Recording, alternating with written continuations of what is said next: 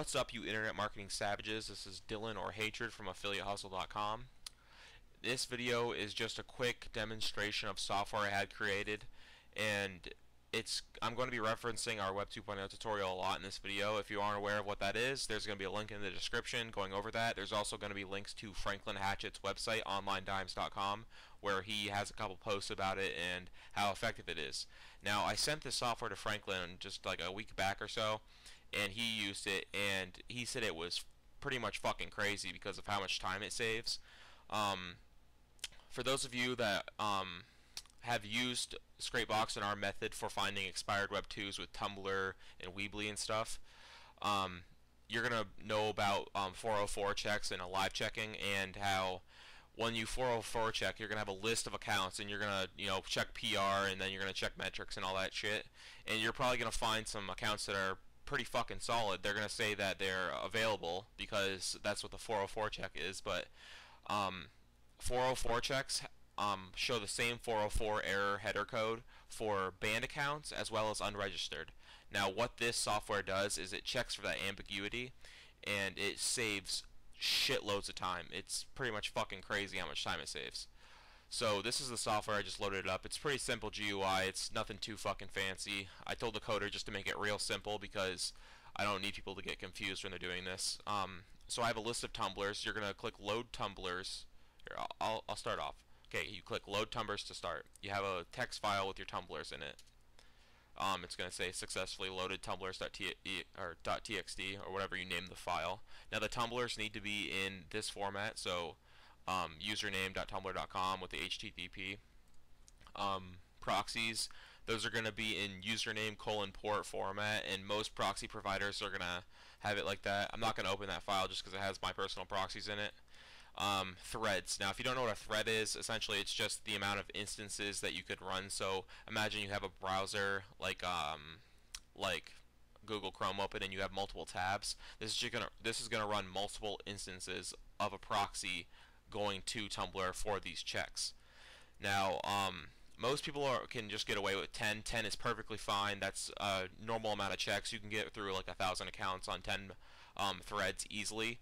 But for the sake of the tutorial, I'm going to bump it up to 50 on my proxies. I have 25 proxies in there that are private, and they're through actproxy.com. They do a great fucking job, as well as Instant Proxy. They're still fun, but Act Proxy has just been doing very well.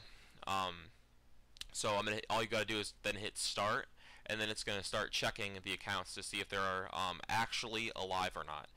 So I have in the tumblers, I threw an account which is right there. It's just a random string of characters so that I know it's working and that I know that it's available, because this is just we have one I just saw. This is just a random list, and I don't know if any of these are actually available, and I wanted to ensure that one was actually going to be available in the checks. So far I saw 2 that are available. So what this does is it's going to Tumblr, and it's actually checking for the account in the username to see if they're actually available. Now, if you've 404 checked before, you know that, like I said before, there's accounts that are going to be in there that are like PR6s, PR5s, and they're probably super solid. But the fact of the matter is that they may very well be banned. So for instance, I know the account netgear.tumblr.com, so a router brand, that's going to be an account that some of you maybe scraped before. It's banned. Now, it's also a PR6, and it looks great, like, if you can register it, but you can't. So it's just like getting your hopes up, and you're super disappointed that you couldn't register it. So this just gets rid of that ambiguity and tells you whether or not you can actually register these accounts. And you're actually going through, and you have a list of accounts that you can just register right away. Now, Franklin had about, I think he said 2,000 accounts, and he ran through them, and he had some real solid ones. He had a bunch that were PA 35 plus. So that's very solid. Another thing that's cool about it is that normally when I sort my accounts, so say I have a list of 8,000 404s from Scrapebox that I live checked with, and I load them into this. Normally I only take the PR2 plus, like I said in my tutorial, and that's just purely because I want to be able to sort through them quicker, because there's just so many accounts, and I'm only one person, and I don't want to pay a virtual assistant just to run through Tumblr accounts. That's just a waste of fucking money if you ask me.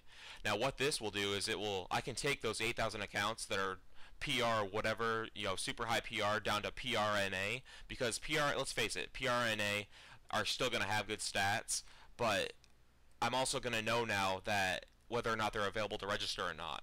So it also is a way of sorting that just is 10 times better than I had before, because I'm still taking advantage of Tumblr accounts that probably do have solid links, solid metrics, all that jazz, and they're going to be able to push ranks, and I'm not losing any of the ones I could have easily registered. Now, once the check is done, it's going to say attack finished, 3 usernames are available. So we have 3 accounts in this list that I can just go to Tumblr right now and register.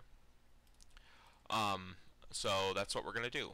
We're going to go to Google, go to tumblr.com, and I'm just going to,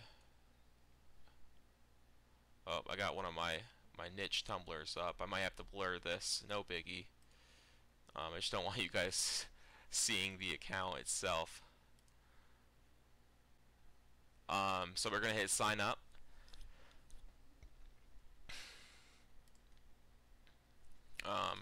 Random fucking email, And what you do after the check is done, you right click anywhere in this little GUI code box and you hit export. You can name the file anything you want, so available, and then you load it up. And I had the coder make it so that when you export, it's going to be just the username. So all you got to do is just hit copy. You don't got to, try to fish through the URL and see if you can go through it. So that one I know we can register. I'm not going to do that one. That'd be just be dumb. Let's go to this last one, another heartache. And there you go, voila, easily registered. And we know the other one can be registered because we just checked for it. So we can just hit next, and then, the account would be registered. So this software I'm selling for $49.99, and that may be steep, but the amount of value that it truly adds is just astronomical. It saves so much time, and you're registering accounts that are actually viable for link building, and you're not wasting time with just silly fucking sorting methods like I used to do, and you're picking up accounts that are going to be worthwhile for link building. I'm probably going to advertise this to a couple sellers. I'm going to post it on Affiliate Hustle. I know Franklin's going to make a video. We already talked about that. So if you guys want, just try to take advantage of this as quick as possible, because I'm not sure how long I'm going to sell it for, and I really don't want it to be too public. I want it just within our community, and just to maybe expand, if anything. It's going to be sold on Gumroad, so you can pay through PayPal, or I believe any major credit card they also accept. I really hope you guys like this software. I had you guys in mind when I made it. It's really simple to use, and it's super beneficial. I've used it so many times now, and it just saves crazy amounts of time just for sorting. So again, this has been Dylan from AffiliateHustle.com, or Hatred as I go by.